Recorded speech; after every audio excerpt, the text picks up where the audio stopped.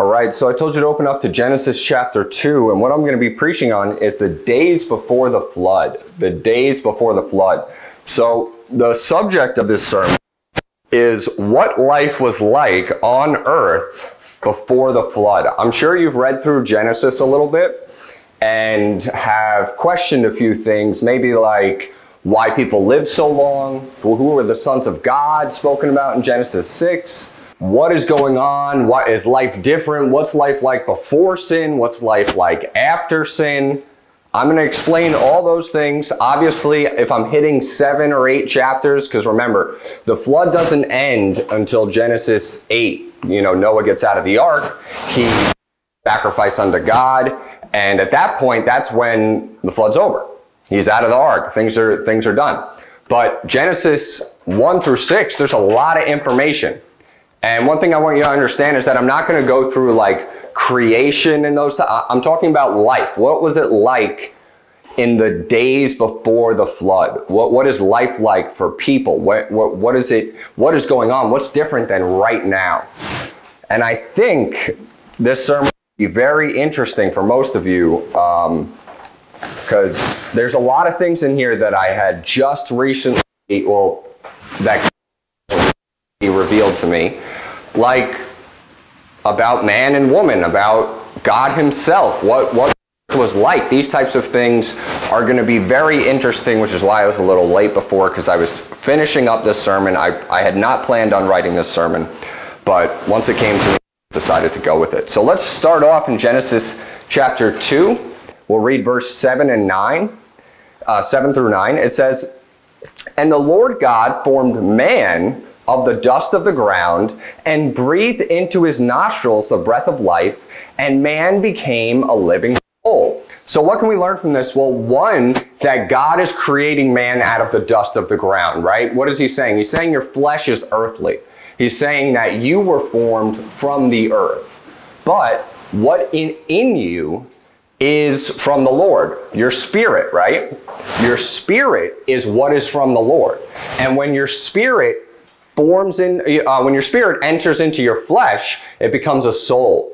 That's why sometimes when the Bible says that somebody was caught up into heaven, they were in the spirit. That's because their spirit was separated from their flesh. Your flesh is one thing, your spirit is another thing, and when your spirit and your flesh are together, they're the soul. Just so you can understand that. In the beginning of verse 8, it says, "The Lord God planted a garden eastward in Eden." Why is that significant? Well, it's significant because what is it saying? That God himself planted a garden. Notice what it says in the next verse. It says, "And out of the ground made the Lord God to grow every tree." So the Lord God is not physically making the trees grow. He's making them grow by his power. But what does it say about the Garden of Eden? It says that he planted it himself. He planted a garden eastward in Eden. It didn't say he made a garden grow up out of the ground. It says that he planted a garden. Why is that significant? It's because God himself is on earth at this time, and he's doing things in the way that he wants man to do them. This will play a big significant role as we get later in the sermon, but these are things that what life was like before the flood. God is on earth. He's on earth. And he plants a garden in Eden. He brings Adam to the Garden of Eden. Let's look at Genesis chapter 2, verse 15. It says, "And the Lord God took the man and put him into the Garden of Eden to dress it and to keep it. And the Lord God commanded the man, saying, Of every tree of the garden thou mayest freely eat, but of the tree of the knowledge of good and evil thou shalt not eat of it. For in the day that thou eatest thereof thou shalt surely die." And then it says in verse 18, "And the Lord God said, It is not good for the man that he shall be alone, and I will make an help meet for him." So what God is doing is he is bringing Adam to the garden that he planted, and he tells Adam, "You're going to dress and keep my garden. You're going to be taking care of this garden." And then he says, "You're going to need somebody with you. You know, it's not good that you're alone. I'm not always here. But God do you ever hear people saying, oh, I was talking with God before? No, that doesn't happen. That's not happening today. But what was happening back then is that people were literally interacting with God. God was on earth. Why? Because there's no sin on earth right now, right? There's no sin on earth. God's just walking amongst his creation. Let's look at verse 21. And it says in verse 21, and the Lord God caused a deep sleep to fall on Adam, and he slept, and he took one of his ribs and closed up the flesh instead thereof. And you know the story, he forms woman out of the man, right? And this is the help that was made for him. But notice what it says in verse 25. And they were both naked, the man and his wife, and were not ashamed. Why were they not ashamed? Well, one, they were not ashamed because there was no sin on earth. They had no idea that they were naked. They didn't know they were naked because you only have the knowledge of good and evil after you sin. God talks about this in Deuteronomy, and he says, your children which had no knowledge of good and evil, them will I bring into the land of Israel. What he's saying is, when you don't know the difference between good and evil, you're going to naturally you're not committing sin. You're not just like what do Catholics believe? Catholics believe you're born in sin, right? Like you are sinful when you come out of the womb. No, you're sinful when you make a morally bad decision and you know. That's why Paul says in Romans 7 that I was alive without the law once, then sin came, then sin revived and I died. So Paul is saying when I learned the law of God, when I knew that something was right or wrong, then my spirit died. That's why God tells Adam and Eve not to eat of the tree of the knowledge of good and evil, so that they don't learn what evil is, so that they can commit evil. All right. One important thing to learn from this is that who created Adam, right? God. But one thing that people don't understand and people love to skip over, has anyone heard of people talking about Genesis chapter 6 where it says, and the sons of God came into the daughters of men and they bare children unto them, and some of those children were giants and those became men of renown. And the book of Enoch says the sons of God were angels, and the angels came down from heaven and mated with humans, and they created 300-foot tall beings. What they're missing here is who the Son of God actually is in this context. And we just learned who the Son of God is. I'll prove it to you. Turn to Luke chapter 3. Luke chapter 3.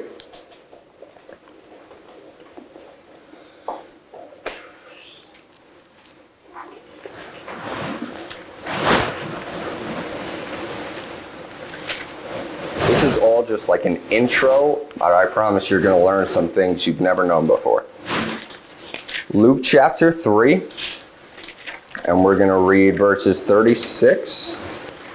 Sorry, I have a new Bible apparently, and this is pages stuck together. Verse 36. It is on page 809. Verse 36, page 809. It says, it's going through the genealogy of Joseph. Who's Joseph? Jesus' supposed father, right? But really, Joseph is just the husband of Mary. God is Jesus' father. Let's read verse 36. Which was the son of Canaan, which was the son of Arphaxad, which was the son of Sem, which was the son of Noah. Noe is Noah. Which was the son of Lamech, which was the son of Methuselah, which was the son of Enoch, son of Jared, which was the son of Mahaliel, which was the son of Enos, son of Seth, which was the son of Adam, father, which was the Son of God. So is the Son of God Adam, right?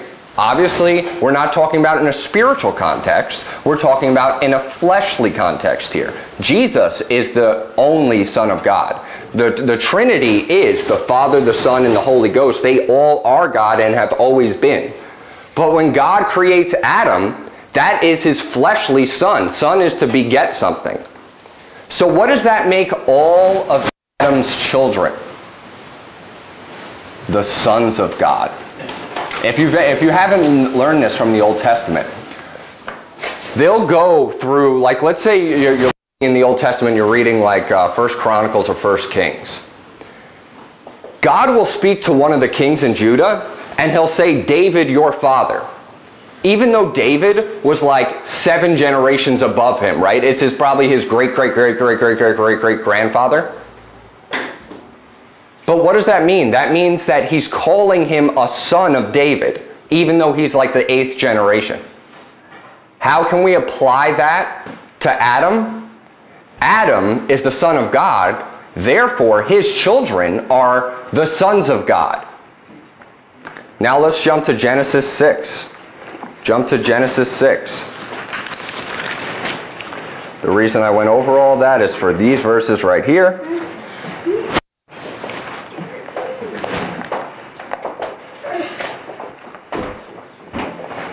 Genesis 6 on page 5.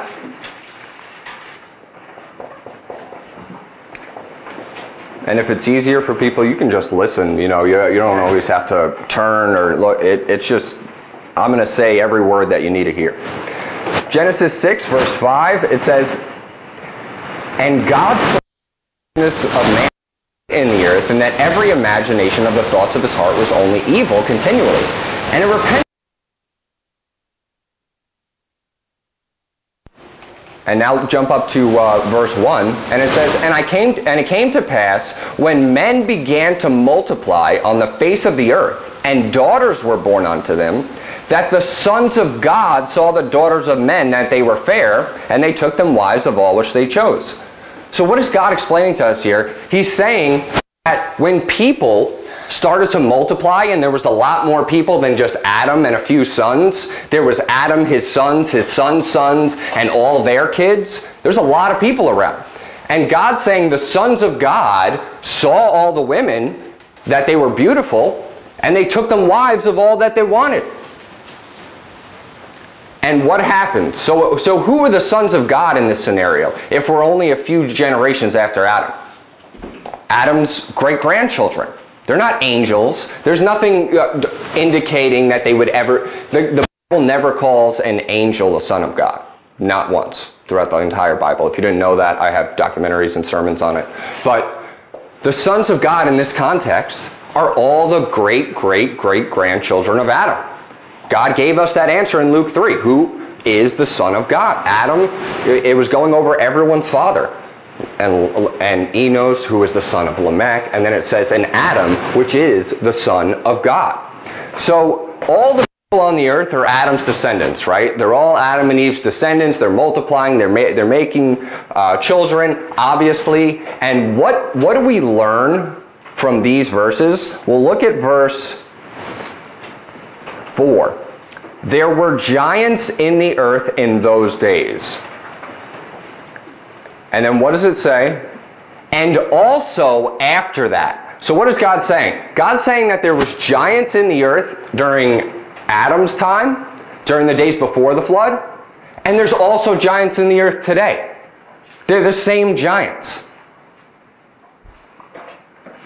There are giants today. Giants are people that are much bigger than regular people, right? Like most regular people, what's like an average height? Like 6'4" is like really pushing it, but like, you know, anywhere from 6'6" down to like 5 foot is like a 99% height range, right? Obviously you have outliers, but what are those outliers? Well, those outliers are giants, and then what the Bible calls dwarfs.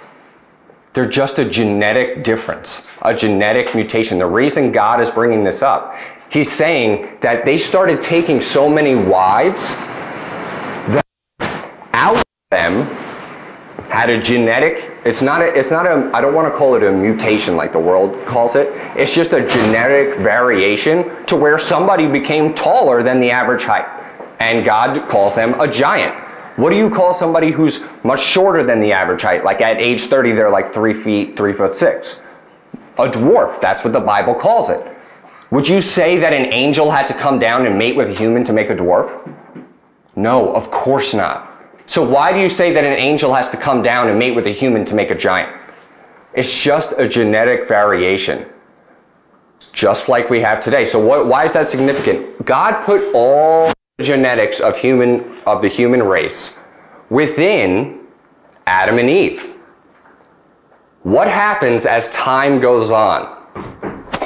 As time goes on, people start to get isolated, right? You have instances like the Tower of Babel. The Tower of Babel, people all join together and they try and build a tower up to heaven. God says that nothing is going to be withholden from man, so now he splits up all the people into different nations and changes their languages, right?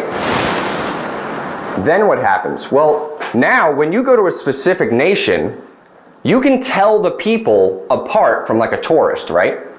Like if you go to Spain, you'll see all Spanish people, and then you got like one European guy there, and you're like, he's not from here, right? You can easily just see it. You don't even have to speak to him.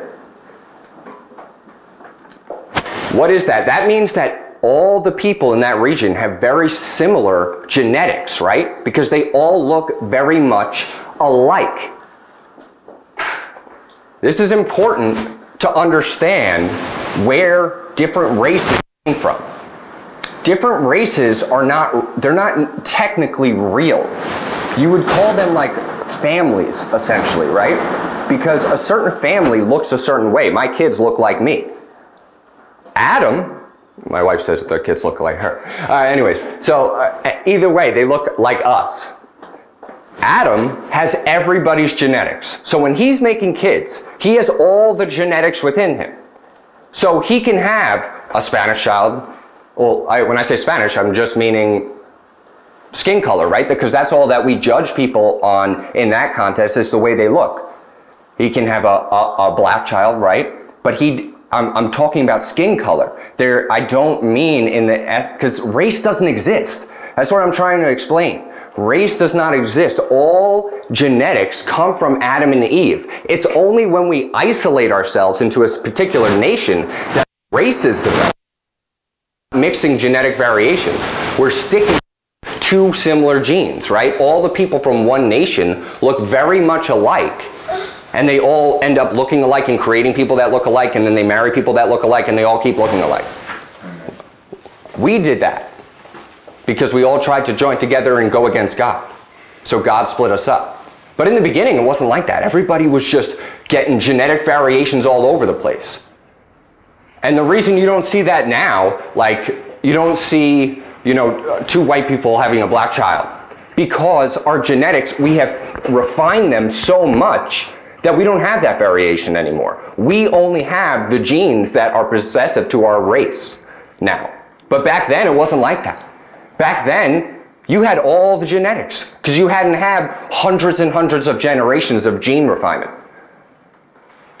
So all races were just around. And then God isolates them, because remember, there's not a ton of people that there's a ton of nations, but it's just like groups of families. God's just thrown one family here, one family in Japan, one family in China, and then they just make more that look like them. So, but I'm trying to explain to you what it was like before the flood. Adam and Eve possess all the genes of every possibility. Therefore, they can create giants, dwarves, different skin colors, everything, all at once from Adam. You don't need an angel to come down to make some. No, Adam has it all. There's still 8-foot tall people living right today. Everybody knows Shaquille O'Neal. He's a giant. He is biblically a giant. You've seen I don't know what the politically correct term is anymore, but a biblically term. You've seen dwarves, right? Still around, right? Nothing's different. Nothing is different. That's why it says there were giants in the earth in those days and also after that. But it was different before the flood. Now, let's look at Genesis 2.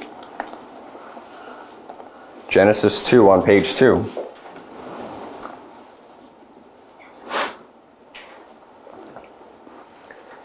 So what's going on in Genesis 2? Well, we read verse 25 and it said they were both naked, Adam, the man and his wife, and were not ashamed. Why is that significant? Because what I want to show you in the days before the flood is the days before the flood and before sin are very similar to the days after the new earth is created. No sin happening, right? And God is with man. Look at Revelation 12. So where are we? We're in the very beginning of the Bible, right? Let's go to the very end of the Bible. Revelation 21. Revelation 21.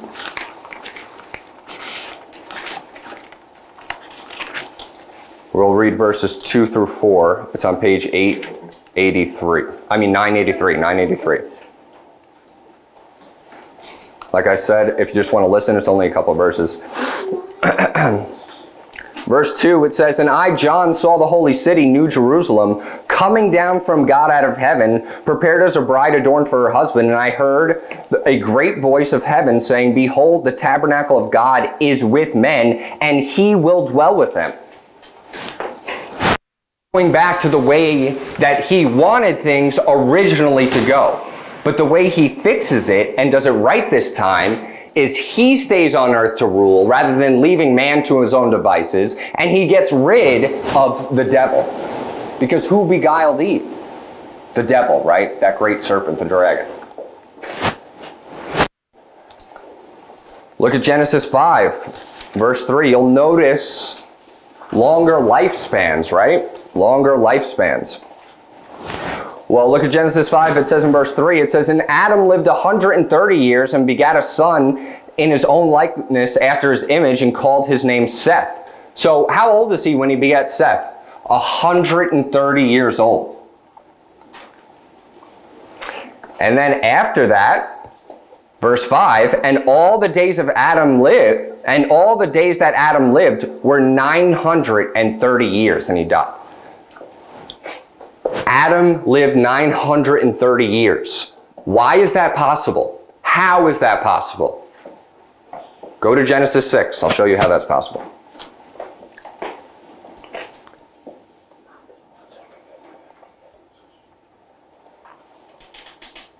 Look at verse 3, and it says, "And the Lord said, My spirit shall not always strive with man, for that he also is flesh, yet his days shall be 120 years. What is God doing here in this verse? He's taking away their long lifespan. How is he doing it? By leaving the earth. God was in the earth. God was here, walking with earth, walking on the earth. If you're in the presence of God, one, there's a lot less sin happening, right? When a sin happens in the first 3 chapters, even 4 chapters of Genesis, it's like immediately announced because it's very, very different than the way things were supposed to be. But God's spirit is here on earth. That's why he's saying, my spirit's no longer going to strive with man because he's flesh. I'm getting out of here. I'm going to heaven. I'm going up. I'm not going to come back down. Obviously, there's instances in the Old Testament where he comes back. Certain miracle for a certain thing to save somebody from something, but he wasn't walking around like he is here. Let me show you some examples that he's literally on earth. Look at Genesis 4.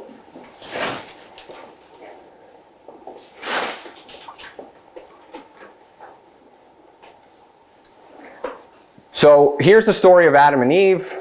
They make, in verse 1, Adam knows his wife, and they bear Cain. Then Cain is a tiller of the ground. That's his job. That's what he does to get food. And then if his brother Abel watches the sheep. And so Abel brings the Lord an offering of the firstlings of his flock. And then Cain brings some of his whatever he got out of the ground, some of his tilling of the ground. But God, what does God like? God likes a sacrifice, right? That's what God wants. It's an example and a picture of Jesus. That's what he wants. So God doesn't respect Cain's offering, and he respects Abel's offering. Abel gets furious. Cain gets furious. that Abel's offer was accepted and his wasn't. So he finds his brother. If you look at verse 6, and it says, the Lord said unto Cain, why art thou wroth, and why is thy countenance fallen? If thou doest well, shalt thou not be accepted. He's saying, if you just brought me, just next time bring me an offering of the flock, and I'll accept it. I don't like that offering because it's not what I have told you to bring me. So Cain gets upset. Look at verse 8. And Cain talked with Abel his brother, and it came to pass when they were in the field, Cain rose up again against Abel his brother and slew him. Cain kills Abel. Then what do we see here? It says, the Lord said unto Cain, where is Abel thy brother? And he said, I know not. And he said, what hast thou done? The voice of thy brother's blood crieth unto me from the ground. And now art thou cursed from the earth, which hath opened her mouth to receive thy brother's blood from thy hand. He's literally talking to God on earth, just having a conversation. He's not like surprised by the presence of the Lord, because he sees him regularly. Where is he? He's in Eden. Cain is with Adam and Eve, who are in Eden, and Cain's in Eden. That's where God's at. Notice it says in verse 16, and Cain went out from the presence of the Lord and dwelt in the land of Nod on the east of Eden. Where was he? He was in Eden. And then God says, you're not allowed here anymore because you just killed somebody, and I can literally hear it from the ground. And now you got to leave. And he says he went out from the presence of the Lord and dwelled on the east of Eden in Nod, because God is still in Eden. Another telltale sign that God's still here on earth at this time before the flood is the tree of life is on earth. Where's the tree of life when on the new earth? It's in the kingdom of God, proceeding from the throne of God. Well, the river of life is proceeding from the throne of God, and the tree of life grows on each side of it. So God was on earth, living on earth, with the river of God coming through, and the tree of life was there. It says, let me bring Abel and his wife out of the Garden of Eden, lest they eat of the tree of life and live forever. God was on earth. That's why people could live for so long, because you're in the presence of the Lord.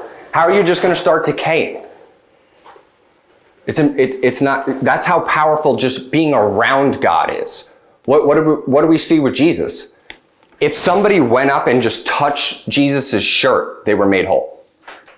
Right? No disease. Wouldn't that be even more so if God the Father, they're all on earth? Just being around the glory of God, it's going to be like impossible for you to get sick. If all you have to do is touch Jesus' fleshly body on earth when he comes for 33 years, you just touch him and you're completely made whole. Because that's what it says with the woman who had the issue of blood. She touched the hem of his garment and was made whole. How much more so when God is literally living on earth in the spirit form? My spirit shall no longer strive with man, for he is but flesh. He's saying, I can't be here any longer. He's becoming too fleshly, and I'm spirit. I have to leave.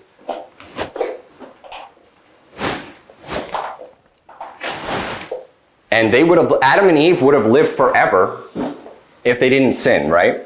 We all have read Genesis 1, Genesis 2, where God is forming man, and then he tells them, and they even acknowledge it, that if they eat of the tree of the knowledge of good and evil, that they shall surely die. And they didn't die right there. He meant your spirit will now die, and you're going to die in the future. Before, their spirit was completely alive, untouchable. But they commit sin, and then they have a termination point. So now let me show you some cool things about what happens now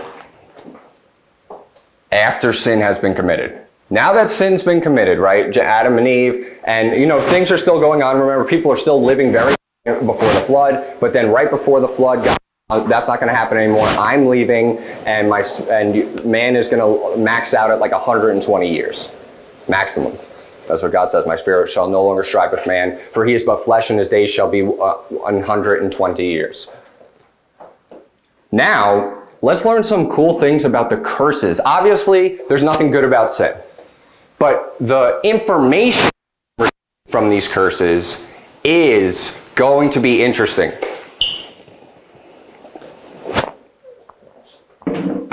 Let's start with animals.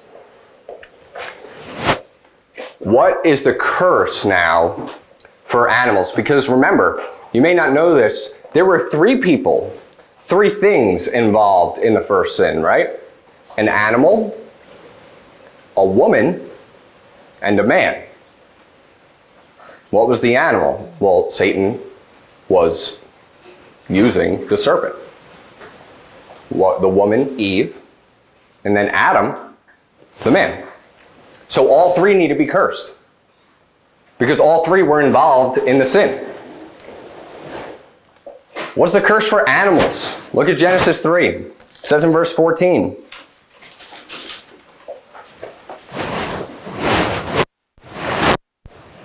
So in verse 13 it says, the Lord God said unto the woman, what is this that thou hast done? And the woman said, so the serpent's curse. The serpent representing animals in general, all beasts. Why? And it says, and the Lord said unto the serpent, because thou hast done this, thou art cursed above all and above every beast of the field.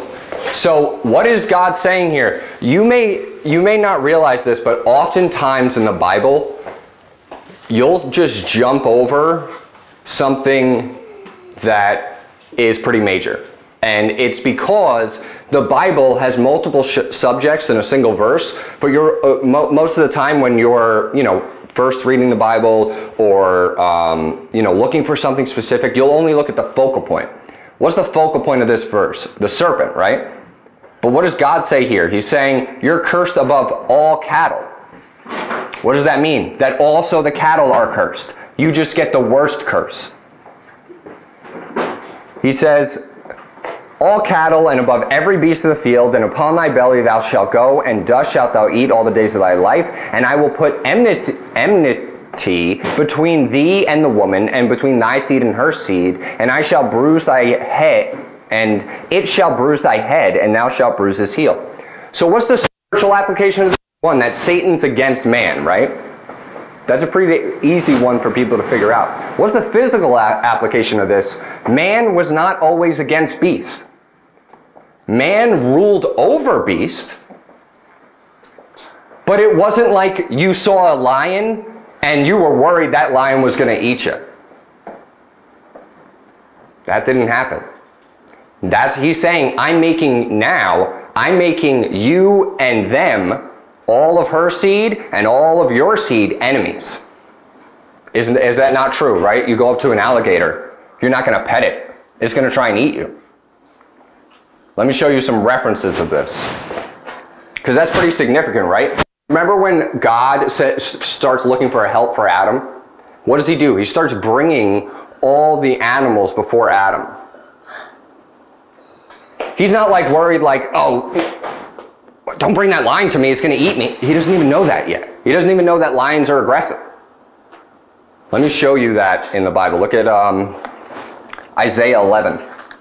Isaiah 11. Remember, I'm comparing before the flood to the new earth, what it's going to be like, and we can actually use things from the new earth to show you what it was like before the flood, because that's how it was always supposed to be. Go to Isaiah chapter 11, and if you just want to listen, you can just listen.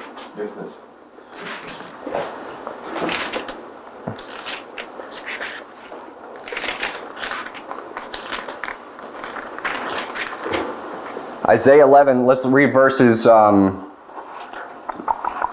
6 through 9. It says, the wolf also shall dwell with the lamb, and the leopard shall lie down with the kid, and the calf and the young lion and the fatling together, and the little child shall lead them. The cow and the bear shall feed, their young ones shall lie together, and the lion shall eat straw like an ox.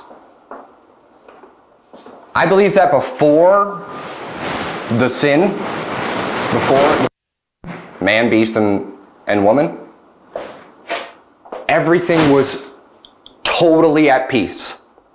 Notice how it says the lion, it's saying, this is actually talking about in the future. Look, it's talking in verse 4, and there shall come forth a rod out of the stem of verse 1, and there shall come forth a rod out of the stem of Jesse, and the branch shall grow at his roots. It's talking about Jesus ruling on earth. And it's saying what it's going to be like. He's saying there's no enmity even between animals. He's saying a little one can lead a lion and a calf, and they're not going to eat each other because the lion's going to eat straw like the ox. That's total peace. And I believe the earth was like that before sin. I don't think animals were just murdering and eating each other and like just ripping them. They were all just eating grass like an ox. But then sin comes and that's their curse now. Their curse is enmity.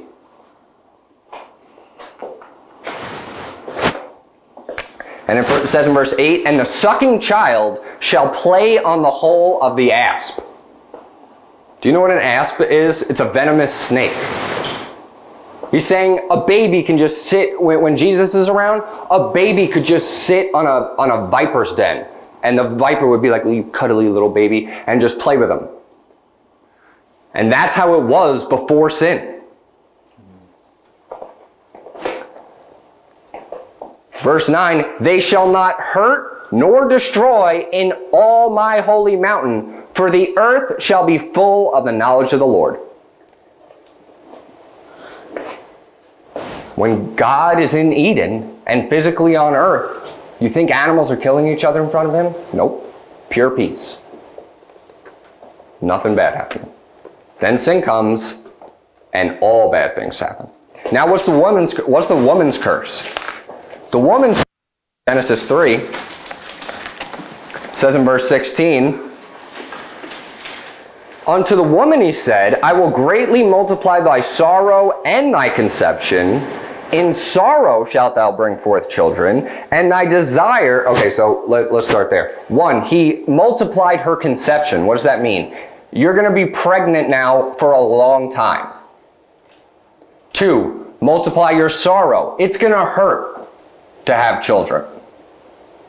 That's your punishment. And then what's the third thing? And thy desire shall be to thy husband, and he shall rule over thee. What does that mean?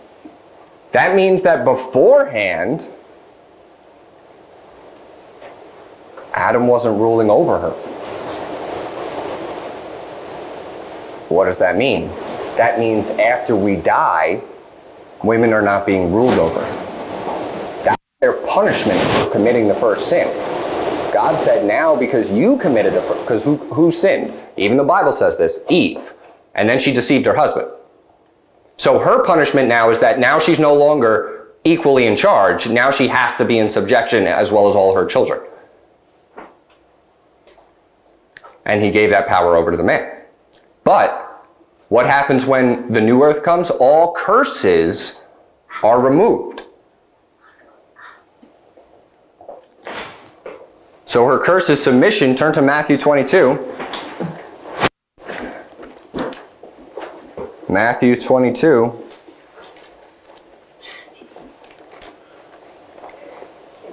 Just Saint Matthew or just Matthew? Matthew.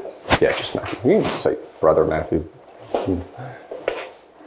We're all saints. I'm Saint Tyler.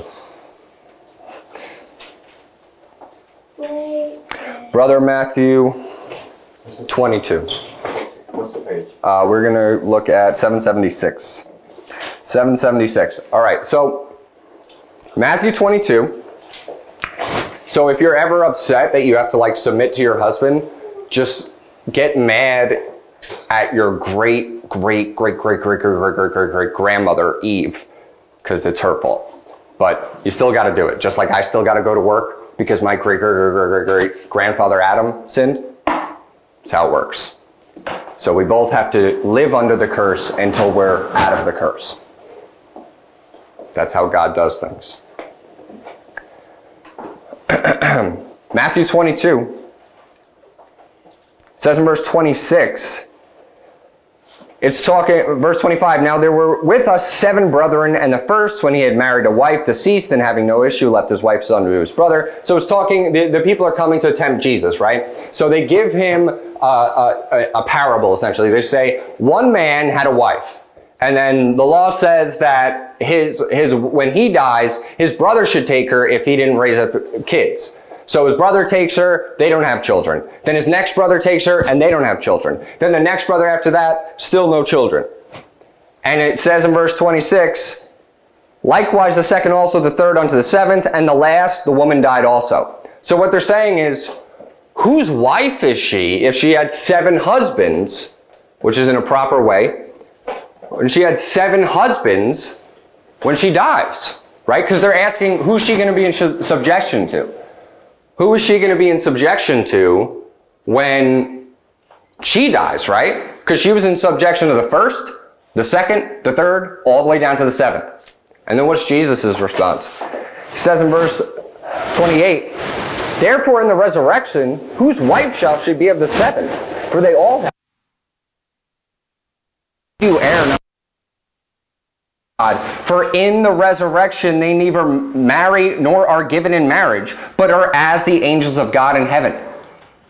That's why the Bible says that men and women have equal inheritance, because it's no longer that the woman is in subjection to the man. You're not married. The only time the woman is in subjection to the man is in the marital situation, right? And obviously, the reason that women can't be pastors, the reason that women can't be presidents and those types of things and rule is because then they have to tell their husband what to do, right? Amen. So they can't be in subjection.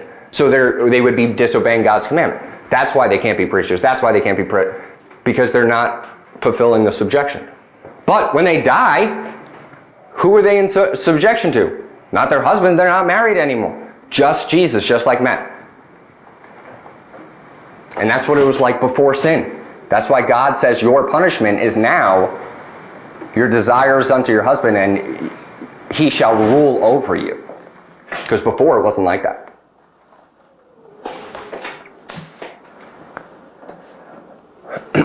Now lastly, the man. This isn't crazy interesting. Actually, it's kind of interesting. So jump to Genesis 3. This will be the last thing I'm going to go over.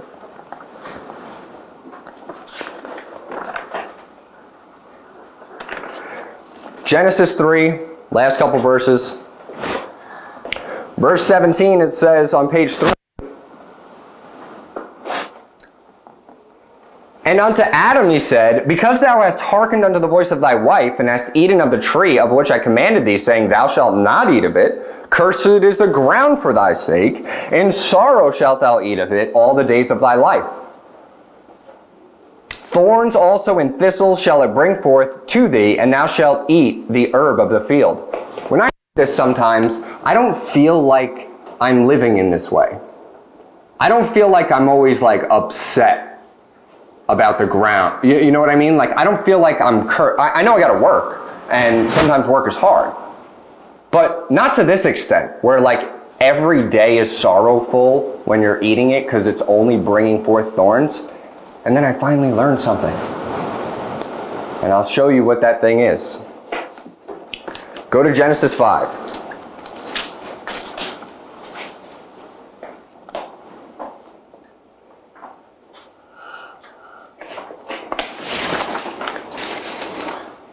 Look at verse 28. And it's verse 29. And he called his name Noah, saying, the same shall comfort us concerning our work and toil of our hands, because of the ground which the Lord hath cursed. Notice, this is Lamech speaking. It says in verse 28, and Lamech lived 182 years and begat a son. So he's saying, Noah is going to comfort us concerning the ground. What he's saying is, it's real bad back then. Like, it's really bad. Like, everybody's upset that they can't get food out of the ground. Because even God said it's just going to bring forth thorns because of your sin. And then look at chapter 8. Look at chapter 8 of Genesis. I've skipped this I've read this so many times, but it didn't really hit me until today. Look at verse 20. And Noah builded an altar unto the Lord, and took of every clean beast and every clean fowl, and offered burnt offerings on the altar. And the Lord smelled the sweet savor. And the Lord said in his heart, I will not again curse the ground any more for man's sake. The curse was lifted after the flood. That's why we're not experiencing that. That's why sometimes when I read that, I'm like, why, is it that bad? And just in Genesis 5, it said, he will comfort us concerning the toil of our hands. Who comforted him? Noah. It said, Noah will comfort us concerning the toil of our hands. Yes, obviously, man's punishment instilled that he has to work and provide the bread, but the ground itself is not like every time you plant an apple tree, you're just getting this horribly dead tree full of thorns, like it was for them. Because God really cursed the ground for them because he was so mad about the first sin.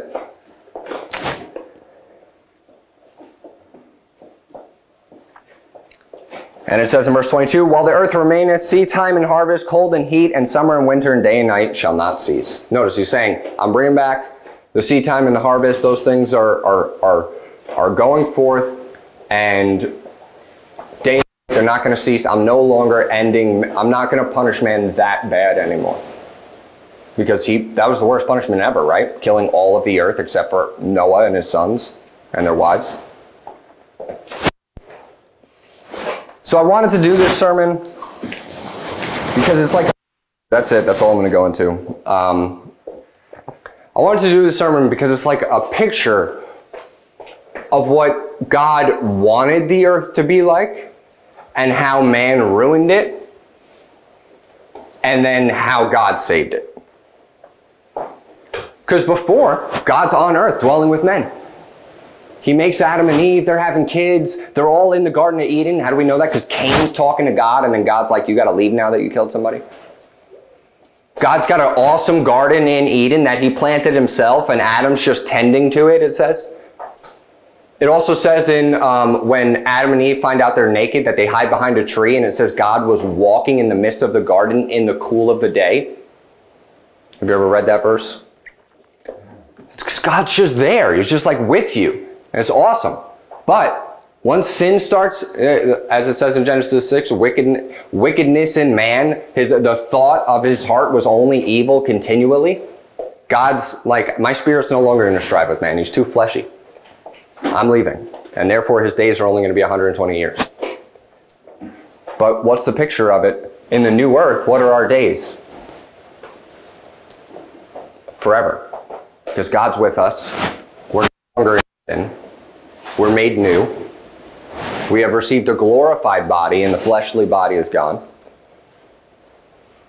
And all those things that were happening before, where animals aren't like murdering each other and trying to kill us, all going to happen again. You can have a pet lion if you want. Just like bring him around and he's just like with the other calves. It's going to be all peace and all good things for Christians. I'll do another sermon in the future on what it's like for not Christians on the new earth, but for Christians, it's going to be as it was for Adam and Eve in the beginning. Sorry I didn't write up anything over here. It's going to take too long. I'll close this in a word of prayer. Heavenly Father, thank you very much. Thank you for the wonderful things we can learn from your word and the things that we can continue to grow in. We pray that you will bless us and guide us and help us, Lord, to just be more and more like you and more in the way that you want us to be on the new earth in your kingdom. And we pray in Jesus' name. Amen. Amen.